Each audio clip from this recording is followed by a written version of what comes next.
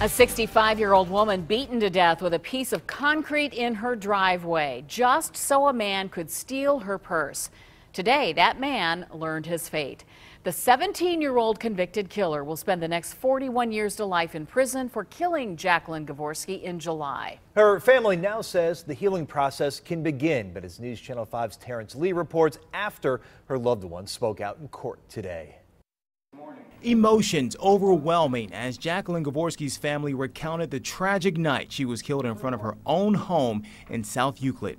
Here was my wife laying on the ground with two hits to her head. She was bleeding.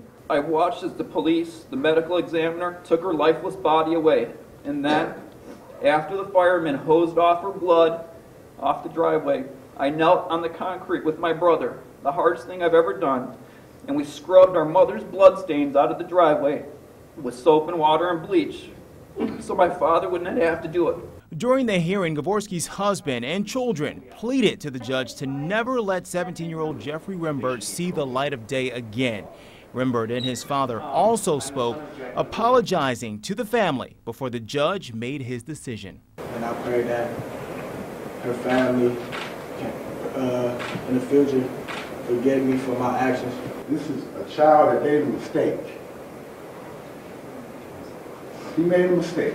But the judge didn't see it that way, handing down a sentence of 41 years to life in prison. My mom always believed that everybody deserved a second chance. We feel that Mr. Rimbert has gotten his second chance. By not being given the death penalty for this, he has an opportunity to live out his days that my mother will never see. Also in court today, the judge told Rimbert, although he has a possibility of parole, he hopes the teenager is never released. Terrence Lee, News Channel 5.